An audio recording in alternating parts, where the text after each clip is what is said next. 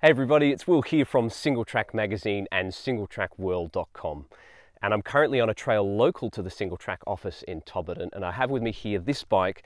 This is the SolarisMAX from Cotic bikes. Now this bike is brand new for 2018. We've been testing one for the past 2 months, and you can now read the full review on singletrackworld.com. Cotic has actually had the Solaris in its lineup for about 5 years now, and this one here represents the 3rd generation of the platform.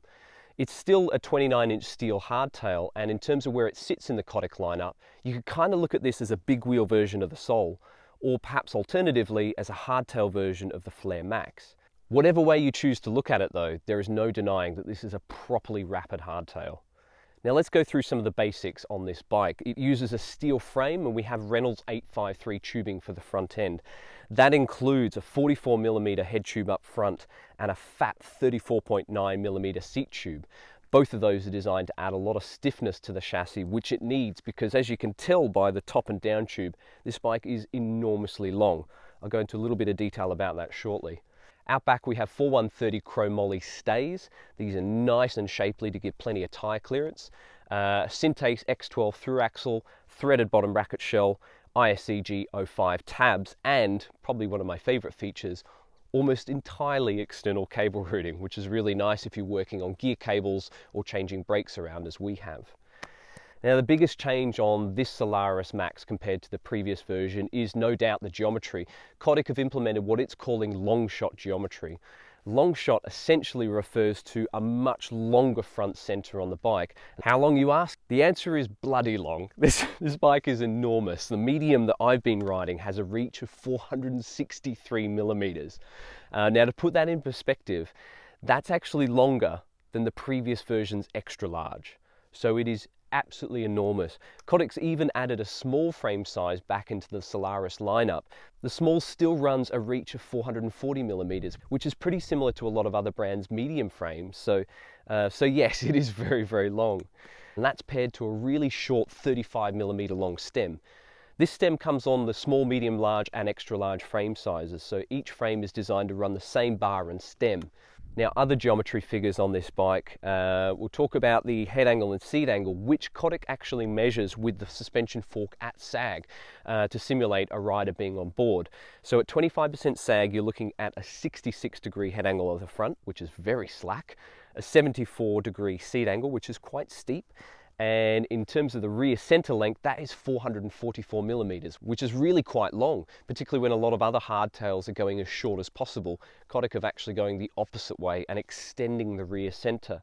That, combined with the long reach, the slack head angle, gives this bike a huge footprint on the trail. You're talking nearly a 1200mm wheelbase, which is huge.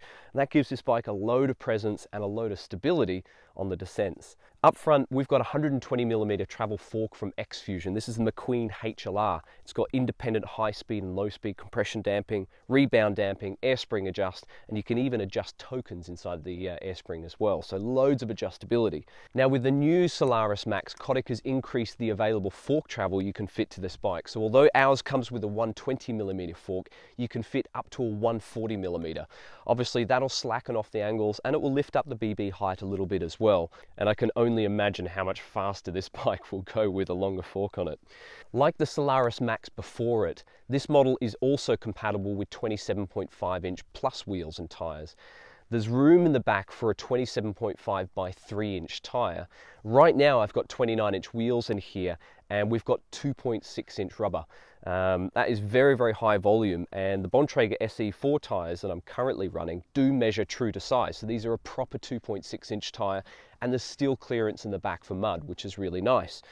You could potentially go a little wider again if you wanted at your own risk, but I think this 2.6 is probably about the limit that you can fit in the back of the SolarisMAX. As for the build kit, the bike is a little bit of a mishmash, and that's because I've been testing a few other parts on this bike, including a SRAM NX Eagle 1x12 drivetrain and Guide T brakes.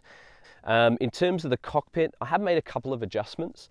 I wasn't really a big fan of the Cotic branded saddle and grips, so I've replaced that with a Pro Griffin saddle, which is much flatter, much more my style, and I've also fitted on a pair of DMR death grips. These are the slim diameter in the soft compound, and they are fantastic. The cockpit itself is really roomy. As you can imagine, with that big long reach, there's plenty of space to move around on. I really like Cotic's branded handlebar and stem. We've got a 780mm wide riser bar paired to that short 35mm stem.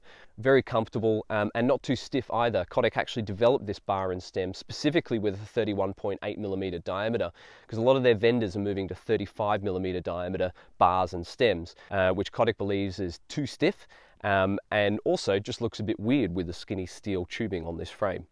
Right, so how does this bike actually ride? In terms of cruising along and climbing, it's a pretty unassuming steel hardtail. It's not the lightest bike in the world, so it's not going to set any comms on the climbs. However, it is really comfortable to climb on, and a lot of that has to do with the big open cockpit that gives you plenty of room to move around on. You never feel cramped on this bike, even as you're going up steep fire road climbs. So quite comfortable, but it gets even better on technical single track climbs. There's a load of traction from these big tyres, so that helps when the trail surface gets a bit rough and loose. But because of that long rear centre, that 440mm chainstay length, this bike is actually really planted on the climbs. I wasn't expecting that because it is quite slack and you do have that short stem there, and typically that results in quite a light and potentially wandery front end.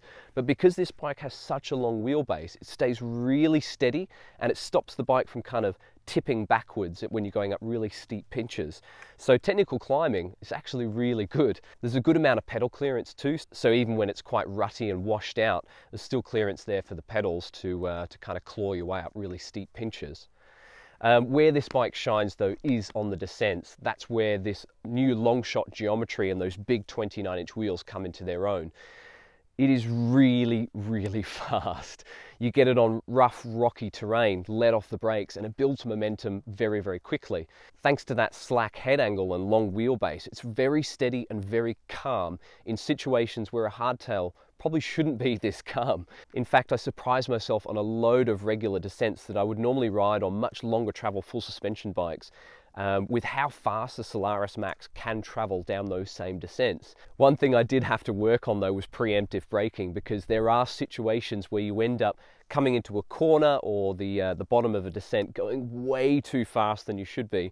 But because this bike is so calm and steady in those situations, it doesn't let on that you're going that fast until perhaps it's too late.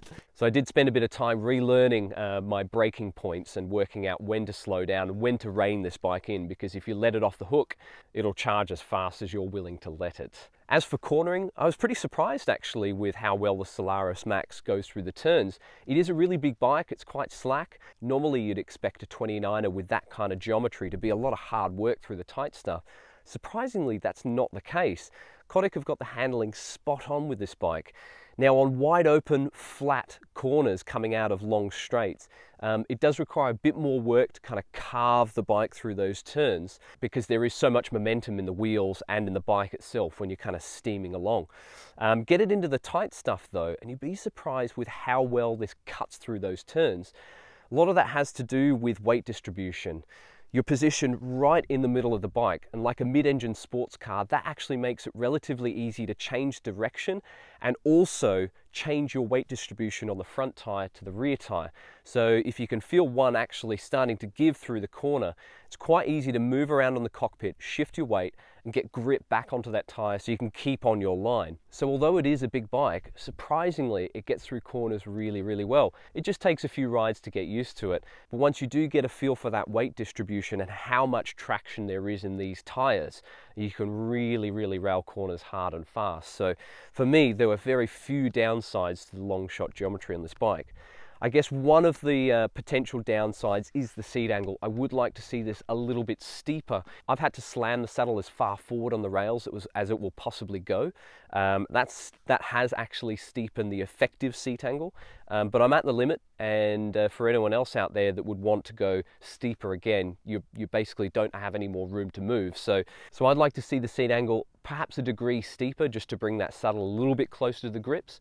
But with the saddle in its current position, I've had no issues with comfort or with getting the power down on the climbs. So overall, this geometry and this bike as a whole has really impressed me. Now, if you'd like to read a bit more about this bike, then you can jump on singletrackworld.com to read the full review on the new SolarisMAX from Cotic bikes. In the meantime, if you've got any questions about this bike, including how it's gone with 27.5 plus setup, pop them in the comment section below and I'll do my best to answer them for you. Otherwise, thanks for watching, guys. Hope you've enjoyed. We'll see you next time. Tooroo.